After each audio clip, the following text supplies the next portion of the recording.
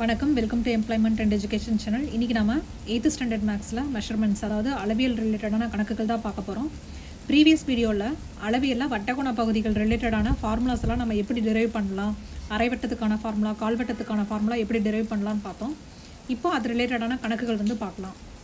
இப்போது இந்த எடுத்துக்காட்டில் ஒரு வட்டக்கோண பகுதியின் ஆரம் 21 சென்டிமீட்டர், அதனுடைய மையக்கோணம் 120 எனில் அதன் வில்லின் நீளம், பரப்பளவு மற்றும் சுற்றளவு காண்கன்னு சொல்லியிருக்காங்க. கணக்கில் பைக்கு 3.14 அல்லது 22/7 யூஸ் பண்ணுறது கணக்குலேயே சம்டைம்ஸ் கொடுத்துருவாங்க. அப்படி கொடுத்தாங்கன்னா நம்ம பைக்கு அந்த வேல்யூவை சப்ஸ்டியூட் பண்ணி கண்டுபிடிக்கணும். இப்போ என்ன சொல்லியிருக்காங்கன்னா, 21 சென்டிமீட்டர் ஆரமுடைய ஒரு வட்டத்தில் மையக்கோணம் 120 டிகிரி இருக்கிற ஒரு மையக்கோணம் இருக்குதுன்னு சொல்லியிருக்காங்க. அந்த மையக்கோணத்தோட அந்த வட்டத்தோட வில்லின் நீளம் கேட்டிருக்காங்க, அதனுடைய பரப்பளவு கேட்டிருக்காங்க, அதனுடைய சுற்றளவு கேட்டிருக்காங்க. ஸோ அதெல்லாம் தான் நம்ம இந்த கணக்கில் நம்ம பார்க்க போகிறோம். ஃபஸ்ட்டு வில்லின் நீளம் அப்படிங்கிறது என்னென்னா, சுற்றளவோட ஒரு பகுதி தான் அந்த வட்டக்கோண பகுதியோட நீளமாக இருக்கும். ஸோ சுற்றளவு என்னவாக இருக்கும், நம்ம θ/360 டிகிரி இன்ட்டு 2πr அலகுகள் அப்படின்னு சொல்லி நம்ம பார்த்துருக்கோம். ப்ளஸ் டி போட்டால் அது சுற்றளவு. நம்ம அந்த டி போடல அப்படின்னா அதுதான் அந்த வட்டவில்லோட நீளம். அதனால தான் நான் அந்த ப்ளஸ் டியை நான் அவாய்ட் பண்ணியிருக்கேன். இப்போ இந்த தீட்டா ஆல்ரெடி அதனுடைய கோணம் எவ்வளோன்னு சொல்லியிருக்காங்க, 120 டிகிரி சொல்லியிருக்காங்க. அதனால் நான் 120 டிகிரி சப்ஸ்டியூட் பண்ணி இந்த கணக்கை நம்ம சால்வ் பண்ணோம் அப்படின்னா நம்மளுக்கு கிடைக்கக்கூடிய விடை 3 நம்ம 21ஆல் வகுக்க முடியும். வகுத்தோம் அப்படின்னா 7 3 21. ஸோ 7 7 அடிஞ்சிரும்.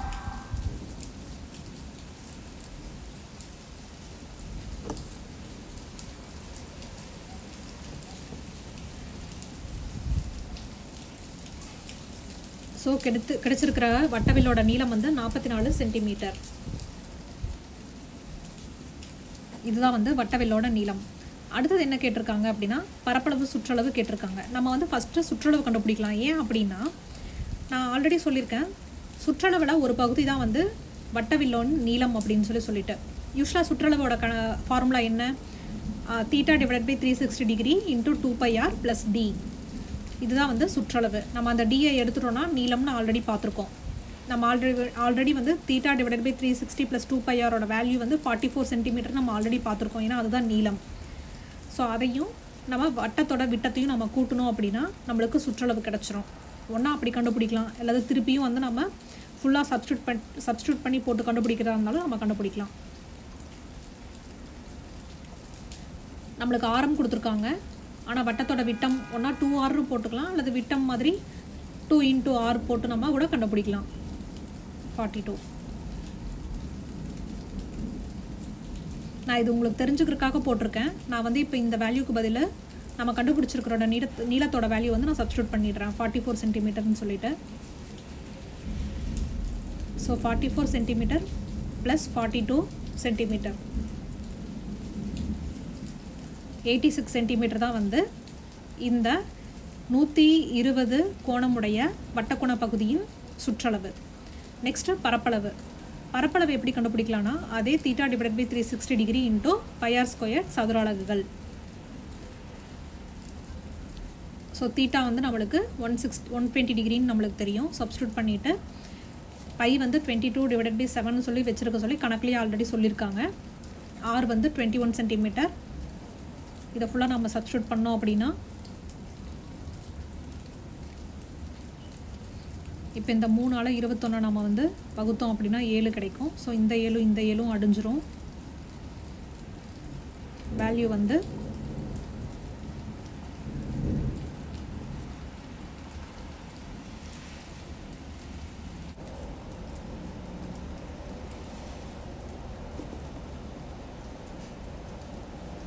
இப்போ இதில் பார்த்தீங்க அப்படின்னா நம்மளுக்கு 21 × 22 கிடைக்குது. ஸோ இந்த ரெண்டையும் நம்ம பெருக்கணும் அப்படின்னா 462 சென்டிமீட்டர் ஸ்கொயர் அப்படின்னு சொல்லி கிடைக்கும். பரப்பளவு எப்போவுமே சதுர அலகுகள் அல்லது சென்டிமீட்டர் ஸ்கொயரில் தான் அளக்கணும். அதனால தான் நான் சென்டிமீட்டர் ஸ்கொயர்னு போட்டிருக்கேன், அல்லது சதுர அலகுகள் அப்படின்னு கூட போடலாம். அடுத்த கணக்கில் 10.5 சென்டிமீட்டர் மற்றும் சுற்றளவு 43 சென்டிமீட்டர் அளவு கொண்ட ஒரு பனையோலை விசிறியின் மையக்கோணம் மற்றும் பரப்பளவு காண்கன்னு கேட்டிருக்காங்க. இதில் கணக்குலேயே சொல்லியிருக்காங்க, பையோட வேல்யூ 22/7 அப்படின்னு சொல்லி வச்சுருக்க சொல்லி. ஃபஸ்ட்டு வந்து நம்ம ஒரு பனையோலை மாதிரி இருக்கிற ஒரு முக்கோணம் வரைஞ்சிக்கலாம். கொடுத்துருக்கிற வேல்யூஸை வந்து அதில் நம்ம மார்க் பண்ணிக்கலாம். இதில் நம்மளுக்கு என்ன கேட்டிருக்காங்க அப்படின்னா, இந்த பனையோலையோட மையக்கோணம் எவ்வளோன்னு சொல்லி கேட்டிருக்காங்க. இந்த பனையோலையில் இருக்கிற அந்த மையக்கோணத்தில் பரப்பளவு நம்மளுக்கு என்னன்னு சொல்லி கேட்டிருக்காங்க. ஆர் வந்து நம்மளுக்கு ஆல்ரெடி கொடுத்துட்டாங்க. சுற்றளவு வந்து 43 சென்டிமீட்டர் அப்படின்னு சொல்லி கொடுத்துருக்காங்க. இப்போது சுற்றளவு அப்படிங்கிறது என்ன அப்படின்னா, நம்மளுடைய நீளமும், அதாவது அந்த வட்டவில்லோட நீளமும் ஆரத்தோட 2 மடங்கும் தான் வந்து நம்மளுக்கு சுற்றளவு அப்படின்னு சொல்லி தெரியும். அதனால் ஃபஸ்ட்டு L+2R அப்படின்னு சொல்லி நம்ம போட்டோம் அப்படின்னா நம்மளுக்கு இந்த சுற்றளவுக்கான வேல்யூ 43 சென்டிமீட்டரை சப்ஸ்டியூட் பண்ணி நம்மளால் இந்த வட்டவில்லோட நீளத்தை வந்து நம்மளால் கண்டுபிடிக்க முடியும். ஸோ எல் அந்த ப்ளூ கலரில் மார்க் பண்ணியிருக்கிறதா, இந்த ரெட் கலரில் மார்க் பண்ணியிருக்கிறது 2R. இதான் விட்டம் அல்லது வட்டத்தோட ஆரத்தோட 2 மடங்கு ஈக்குவல் டு சுற்றளவு. நம்மளுக்கு L+2Rோட வேல்யூ நம்மளுக்கு தெரியும் 10.5. சுற்றளவு ஆல்ரெடி கணக்கில் கொடுத்துருக்காங்க 43 சென்டிமீட்டர் அப்படின்னு சொல்லிட்டு. ஸோ 43 மைனஸ் இதை நம்ம வந்து பெருக்கணும் அப்படின்னா 2ஆல் 21 கிடைக்கும். இதை கழிச்சோம் அப்படின்னா நம்மளுக்கு 22 சென்டிமீட்டர் கிடைக்குது. ஸோ இந்த பனையோலை விசிறியோட வட்டவில்லின் நீளம் வந்து 22 சென்டிமீட்டர் அப்படின்னு சொல்லி நம்மளுக்கு கிடச்சிருச்சு. இப்போது நம்மளுக்கு எல்லோட ஃபார்முலா என்ன, வட்டவில்லின் நீளம் ஃபார்முலா என்ன, சுற்றளவுலேருந்து நம்ம அந்த +Dங்கிற வேல்யூ மட்டும் எடுத்துட்டோம் அப்படின்னா அதுதான் வந்து வட்டவில்லின் நீளம். அந்த நீளத்தில் வந்து நம்மளுக்கு இப்போ தீட்டா அப்படிங்கிற கோணம் வந்து இருக்குது.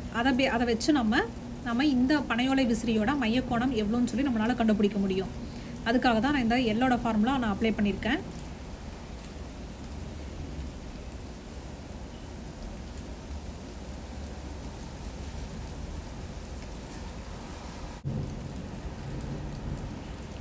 இப்போ இந்த தீட்டாவுக்கும் பையோட வேல்யூ எல்லாத்தையும் நம்ம சப்ஸ்டியூட் பண்ணோம் அப்படின்னா நம்மளுக்கு இந்த பனையோலை விசிறியோட மையக்கோணம் எவ்வளோன்னு சொல்லி நம்மளுக்கு கிடைக்கும்.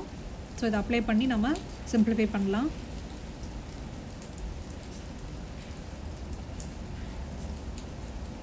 கீழே இருக்கிற 7 வந்து மேலே வந்துடும். ஸோ 22 × 10.5. ஸோ இதை வந்து நம்மளால் அடிக்க முடிகிறதெல்லாம் வந்து அடித்து நம்ம சிம்பிளிஃபை பண்ணணும். இங்கே வந்து 0.5ல் இருக்கிறங்காட்டிக்கு நம்மளுக்கு இது தோராயமான வேல்யூ தான் நம்மளுக்கு வரும். ஸோ அதிலிருந்து நம்ம கோணம் எவ்வளோன்னு சொல்லி எடுத்துக்கலாம்.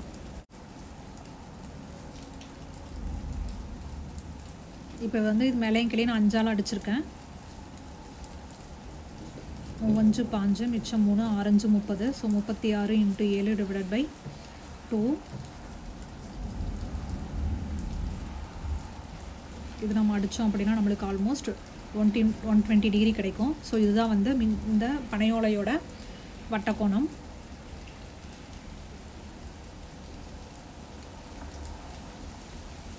ஸோ இப்போ நம்ம வந்து இதனுடைய வட்டக்கோணம் என்னன்னு சொல்லி தெரிஞ்சிருச்சு. அடுத்தது நம்ம என்ன கண்டுபிடிக்கணும் அப்படின்னா அதனுடைய பரப்பளவு கண்டுபிடிக்கணும். பரப்பளவுக்கான ஃபார்முலா என்ன அப்படின்னா θ/360 × πr² சதுர அலகுகள். ஸோ தீட்டாவோட வேல்யூ 120 டிகிரி அப்படின்னு சொல்லிட்டு நம்மளுக்கு ஆல்ரெடி தெரியும். ஸோ அதிலிருந்து நம்ம பரப்பளவு கண்டுபிடிச்சிடலாம்.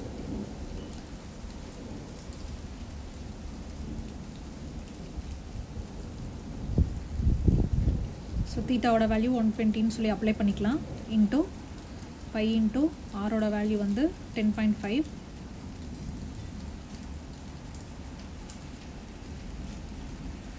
இப்போ இதை நம்ம அடித்தோம் அப்படின்னா 120லேருந்து 320 1/3 அப்படின்னு சொல்லி வரும். பைக்கு வந்து 22/7 அப்படின்னு சொல்லி அதையும் சப்ஸ்டியூட் பண்ணிக்கலாம்.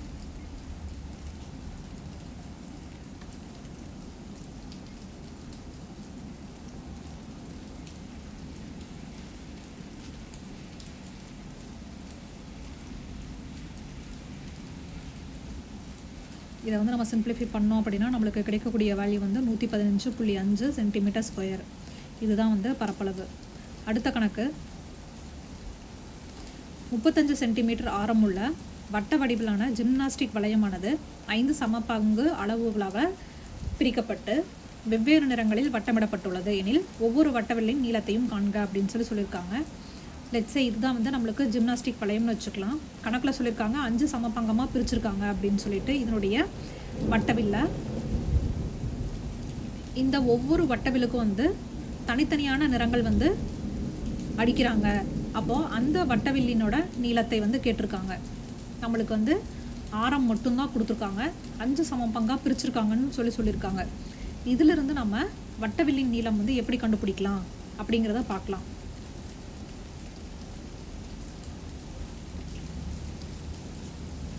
எப்பவுமே கணக்குகள் இந்த மாதிரி கொடுக்கும்போது ஒரு படம் வரைஞ்சி அதில் வந்து கொடுத்துருக்குற கேள்வியை வந்து நம்ம அதில் மார்க் பண்ணிட்டோம் அப்படின்னா நம்மளுக்கு கணக்கு வந்து ஓரளவு புரிய ஆரம்பிக்கும். ஆல்ரெடி வந்து நம்மளுக்கு தெரியும் நீளம் வந்து எப்படி கண்டுபிடிக்கிறது அப்படின்னு சொல்லிட்டு 1/n × 2πr சென்டிமீட்டர். இதில் வந்து +d அப்படின்னு நான் ரிமூவ் பண்ணியிருக்கேன். ஏன் அப்படின்னா இது வந்து நம்ம சுற்றளவு கண்டுபிடிக்கல, வெறும் வட்டவில்லின் நீளம் மட்டும்தான் கண்டுபிடிக்கிறோம். அதனால தான் +d அப்படிங்கிற வேல்யூ வந்து நான் ரிமூவ் பண்ணியிருக்கேன்.